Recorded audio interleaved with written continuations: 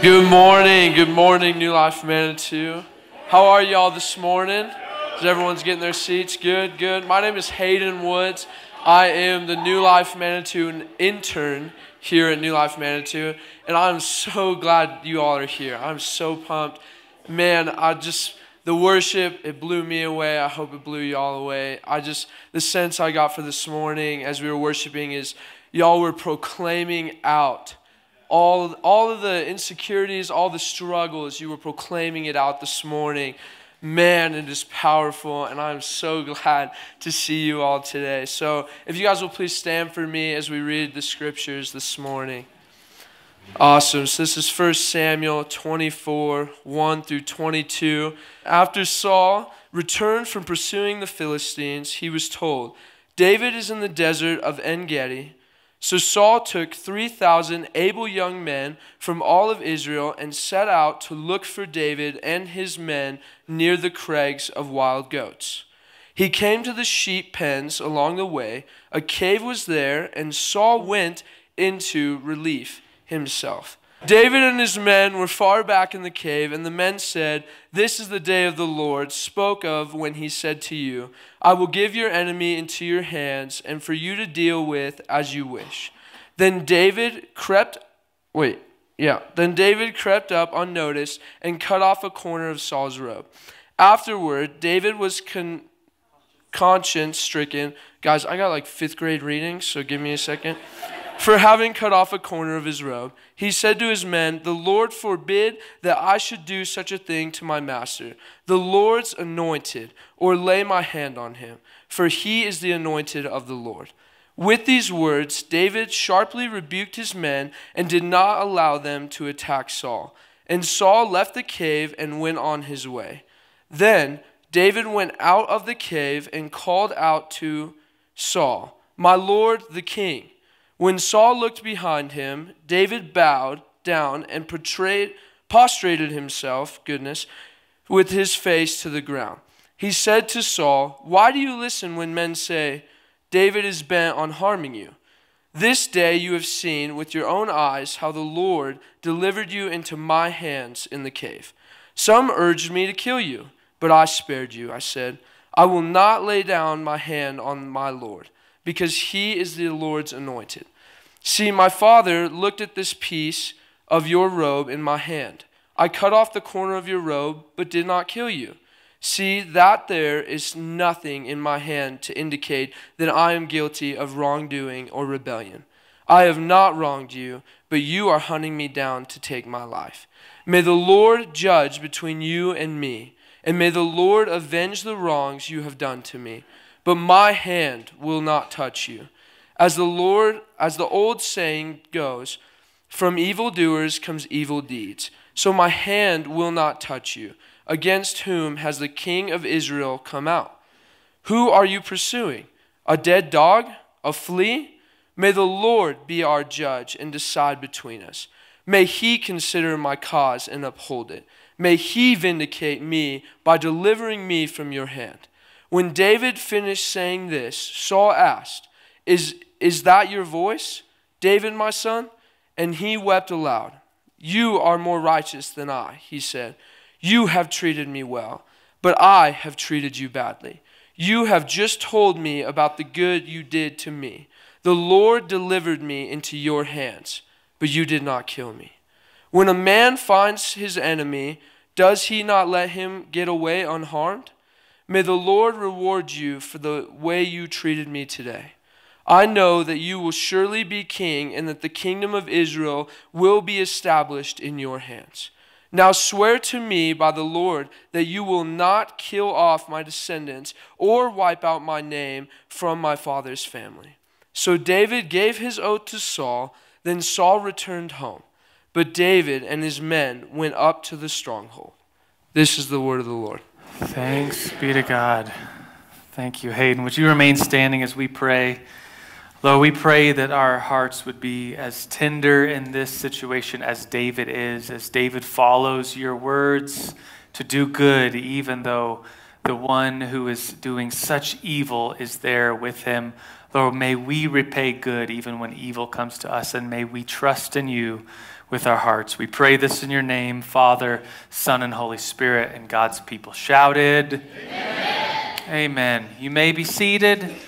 I have 2 points this morning, 2 hopes this morning for us in this sermon. The first point is that we would do good, that we would see in this situation that even though Saul is doing evil to David, David will do good, that we might have the courage to have a tender heart to do good even when evil comes our way. And the second point is to trust in the Lord. 2 points this morning. Do good and trust in the Lord. This passage it's an interesting passage. Hayden got to the part where the guy relieved himself, and it's like, yeah, that's what this is about. This is I look around, and let's be honest, it's a little awkward in here.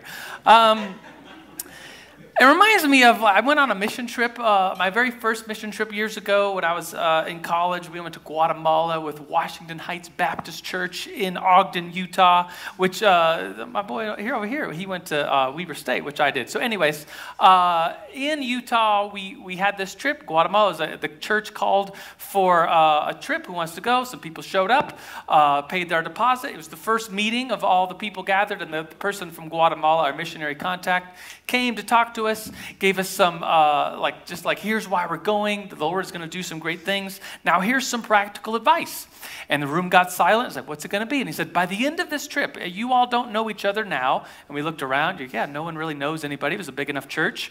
And he said, by the end of this trip, you're going to be so comfortable with each other. You're going to be talking about the bathroom and going to poop together.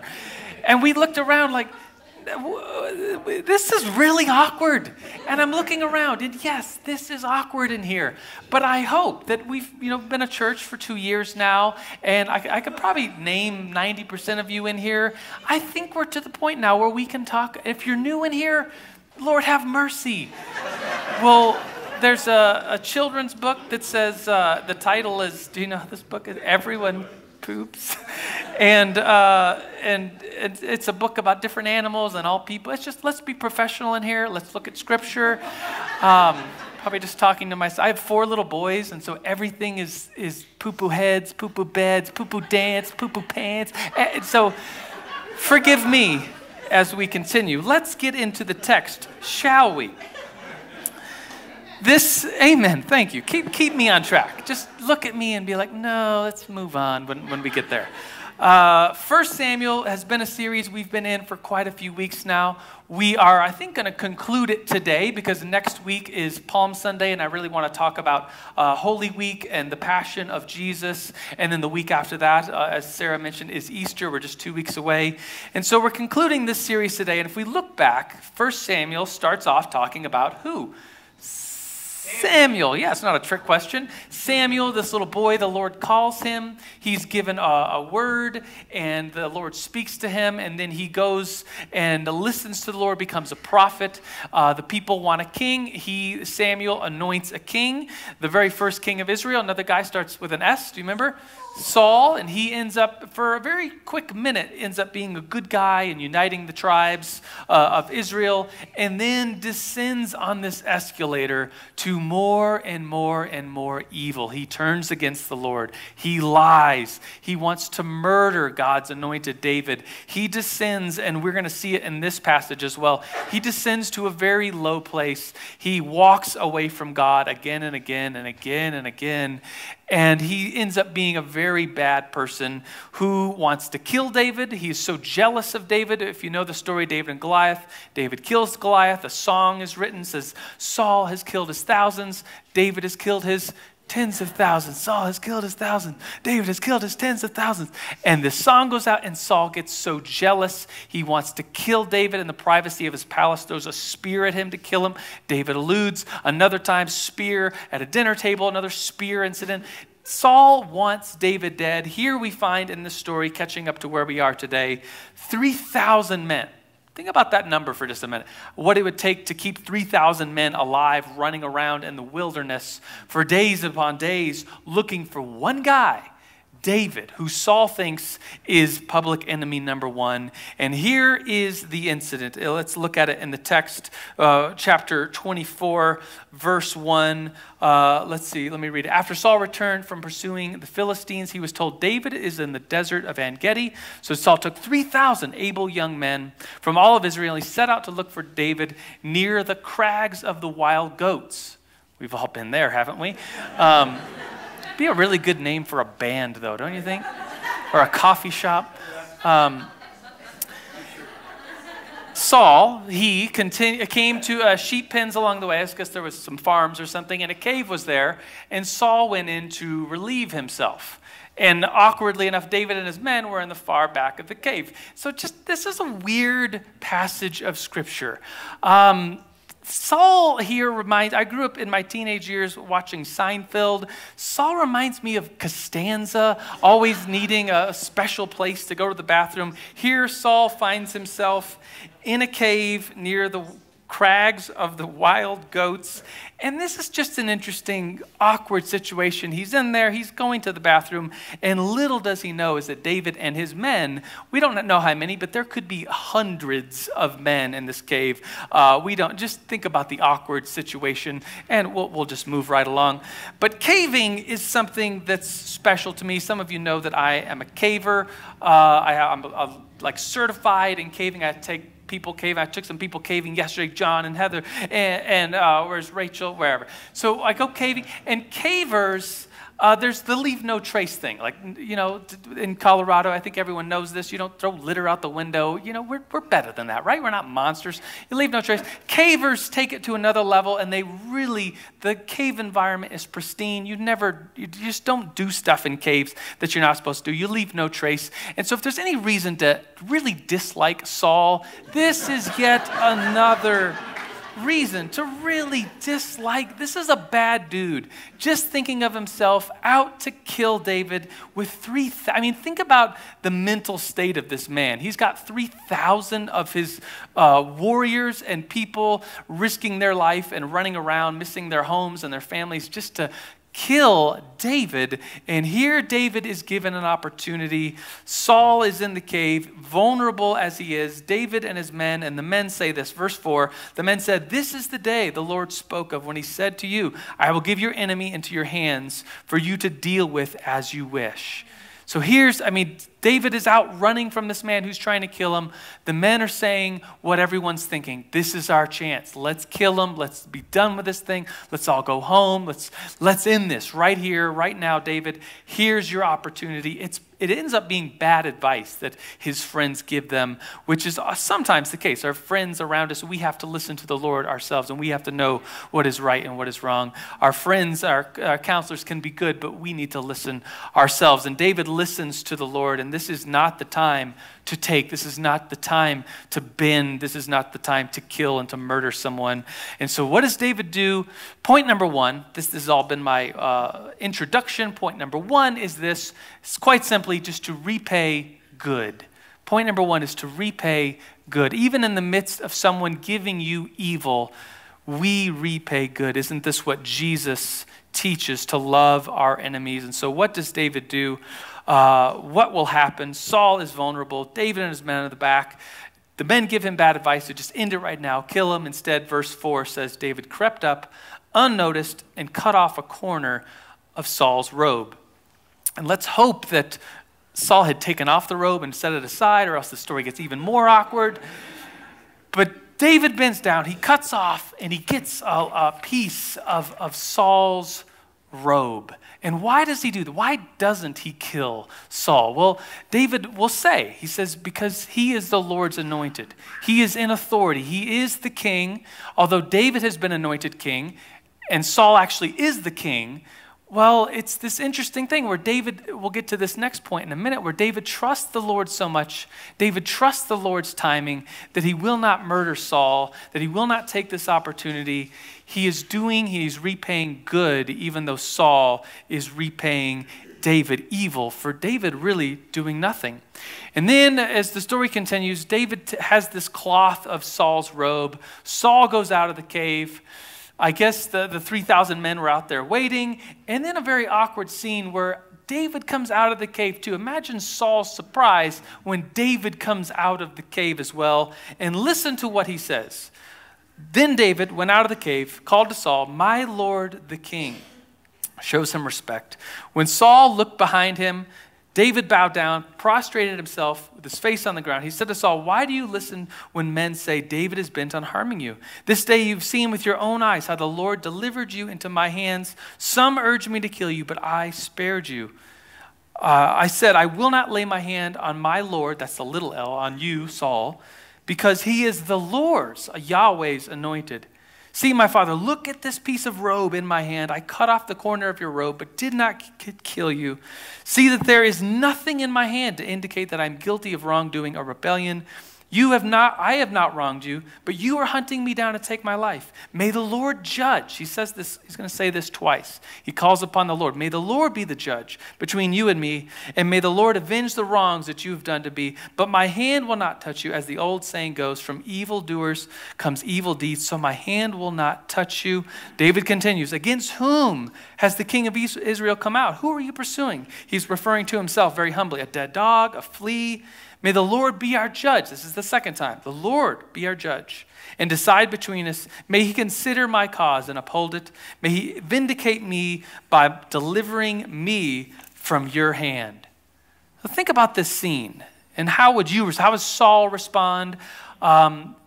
David comes out of the cave, presents the robe. "I could have just killed you, but I didn't. May the Lord judge us. May the Lord judge. May the Lord be the judge." He says this twice. What does Saul do? Well, he responds maybe better than David could have thought. Saul responds. When David finished saying this, Saul asks, "Is that my voice? Is that your voice, my son, David?" And he wept aloud. This goes really well in David's favor.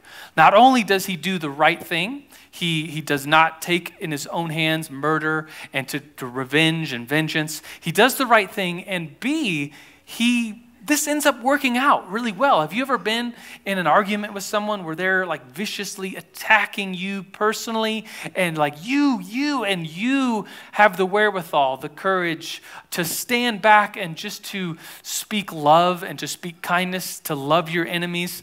Well, usually, I've been in a few situations, usually this actually goes really well. Like, this isn't just what we're supposed to do. It's actually what ends up working out in favor of us and in favor of what the Lord is going to do.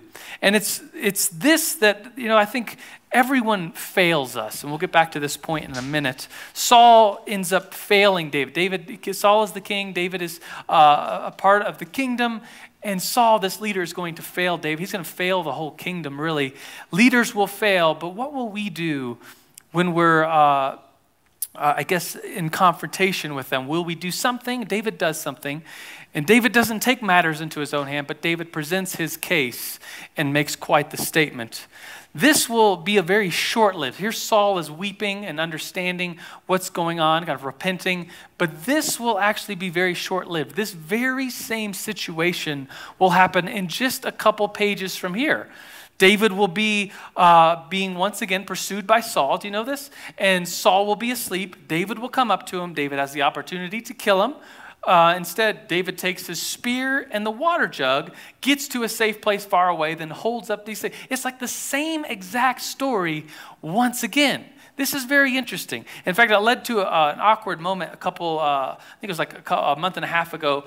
My son Jay, he's 7. We read every morning before the bus stop. We read about 15 or 20 minutes. He actually reads of this children's Bible. It's a big children's Bible, like 400 pages. My grandmother Moore gave it to me when I was a little boy. So we're reading this, and we came to this part that he really liked about Saul going to the bathroom in a cave. He thought that was really funny.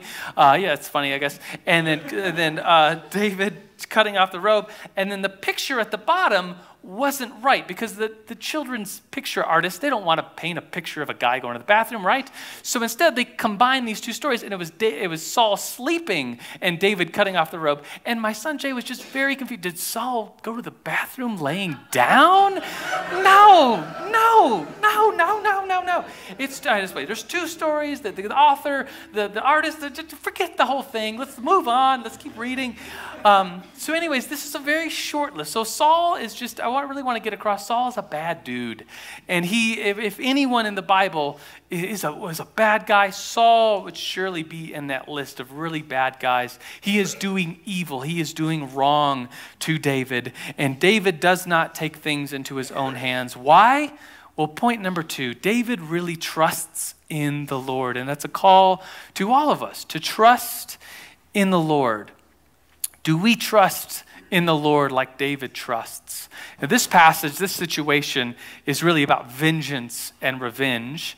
But I think we could make it be about, anytime we need to trust God for something and not to take things in our own hand and manipulate and twist and run with our own will, but trust in the Lord.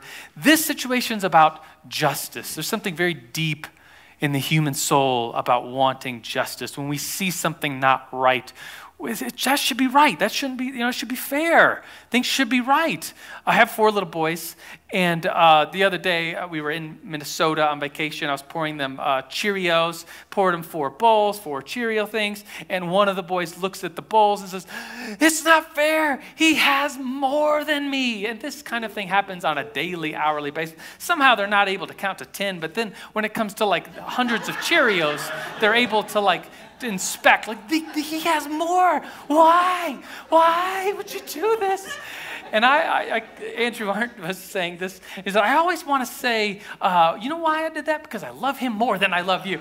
But you don't say this. So you take the Cheerio and you break it into 4s. Okay, now you all have the same amount, right? Yes. So here's an injustice. Getting to the text, getting back on track, I'm talking to myself. Saul is evil, just plain evil to David. David's done nothing here. David was anointed. He was out with his sheep. Samuel shows up, anoints him king. He goes into battle on behalf of the tribe, Israel, and he kills Goliath, and he wins the battle. David's really done nothing here. David is now, in Saul's eyes, public enemy number 1, and here's an opportunity in this cave for David to take things into his own hands or trust in the Lord. And we know that David trusts in the Lord. There's something called, maybe you've heard of it in the business world, the fraud triangle. Why does someone commit fraud? There's 3 points of this fraud triangle. Why does someone steal from a company or do some sort of fraud in the business world? And it's at the top is there's pressure in someone's life, they need money. There's a rationalization that the person can go through. So, this company's so big, they don't think they'll know that, if I steal a few $100s. So there's a rationalization. There's something that is a pressed need in the person's life. And then the 4th point is an opportunity. An opportunity presents itself. And Lord, help us all when opportunities are presented. We're not planning these things, but an opportunity is presented for us to twist, for us to lie, for an affair to happen. An opportunity comes about that we're not looking for, but it just comes our way. Here is an opportunity presented. How could David ever have known that the cave he would be in would be the one that Saul comes in alone, apart from his 3,000 men? Here's an opportunity for David to take things into his own hands or trust in the Lord, and David trusts. Here's the main point of this sermon about this trusting in the Lord, is that David really trusts in what God is doing, the position of leadership. He trusts that God has anointed Saul. Saul has fallen very, very far from that anointing, and David's been anointed king. So really, I imagine in David's mind, it's probably just a matter of time until he becomes king, and he could take things into his hands, or he could trust in the Lord. And again and again and again, we see David trusting in the Lord, trusting in the Lord's timing, trusting in how the Lord would want this to be done. There's a beautiful book. It's like a biblical, historical, fictional book about the scenes like this. It's by Gene Edwards called A Tale of Three Kings. Have you read that book? Amen, sister. It's a 100-page read. You should all get it and read it. It's about church leadership. It's about leadership principles in general. It's about David and what he must have been going through. And he just he was a nobody from nowhere, a shepherd boy. He gets risen to power. It should have been the best day of his life when Samuel showed up and anointed him king. But instead it leads to probably 10 to 15 years of horrible, like hell on earth, like someone chasing him day after day, trying to kill him. Many of the Psalms that David writes are about these times. It's like, Lord, have mercy on me. My enemies are after me. They're always haunting me. They're always torturing me. Lord, help. I need your hand. And so David goes out and with this piece of robe in his hand, and he confronts King Saul. Notice he doesn't do nothing. He does something. He goes out, he presents himself, which took a lot of courage anyway. So there's 3,000 men ready to kill him. He could have just hid in the cave and stayed there, but instead he goes out in full view and makes a speech. And he says, may the Lord be our judge. This is verse 15. And decide between us. May he consider my cause and uphold it. May he vindicate me by delivering me from your hand. Think about the boldness here David is saying. Like, may the Lord be our judge. You have done, he tells it like it is. He's not being a mouse here. He's being with courage confronting King Saul. It says, you have done me wrong, but may the Lord be our judge. The image of the Lord being our judge is often one that we shy away from. It's one that maybe even at times you as a Christian have been embarrassed of. Like, oh yeah, the Lord judges and he is loving, and it's hard to put these two together. But can I tell you something? The Lord judging is a very good thing because the Lord is good and he will make all things right. And it's something we really, as human beings, it's something we long for the Lord to make all things right.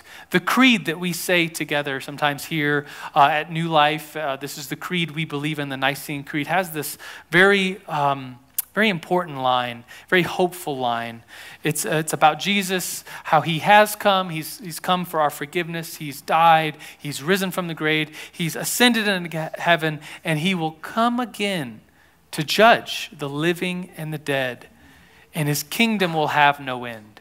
This is the ultimate trust that we need to have in Jesus, that he will make all things right, that people will fail us, that situations will fail us, but in the end, he will return and he will make all things right. Throughout the week, I think about this service a lot. I think it's probably the most important thing we do as families. We gather together and we worship the Lord. We gather here in this place. And I spend a lot of time thinking about it. And I often think about the center. Like, what's the center of this service? What's the most important thing in this service? And I could tell you, it's not the sermon. It's not the sermon shouldn't be the center, because then some person speaking would be the center, and people that we all fail. We'll fail. We'll say the wrong thing at some point. It's not the center. The songs that we sing, that's beautiful, but it's not the center. The songs that we sing are written by people that can fail, and the singers can, the instruments, whatever. It's not. But what can't fail is Jesus. This is why the cross is the center piece of our room. This is why there's a table at the center of our room with the Lord's. We celebrate the body and the blood of our Lord and Savior Jesus. As we consider the table and what's really central, I think sometimes churches, and maybe I'm guilty of this too, of like always, like, oh, new people are coming in, and maybe you're new today. And some churches are, we call them seeker-sensitive, seeker-friendly, or seeker-centered churches that just want to make sure that the experience of someone checking out the church is like they become, this new person becomes the center. It's like, oh, it's all about them. We want to make sure you're good and you're comfortable. And those things are all good. They're all great. But center to this service, center to every service really should be Jesus and him crucified, the cross, and this table that is up here. So in a minute, we're going to take communion. We're going to partake of the body, the blood of our Lord. And this is what's central. Do we trust in the Lord so much so that we would never take things into our own hands? We would give our salvation to the Lord. We would give our sins over to the Lord and say, Lord, would you take these things from me?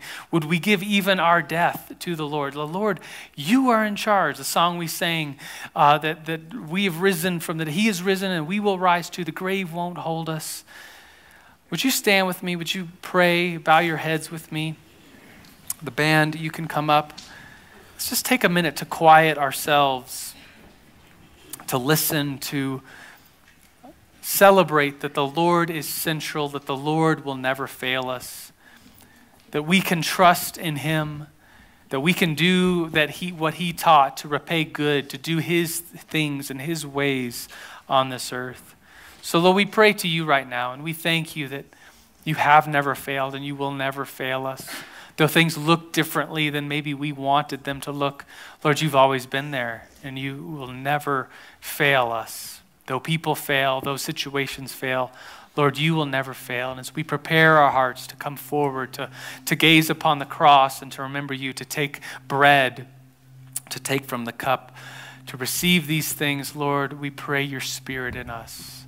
Awaken us, Lord. Aliven us to your things, we pray, Lord.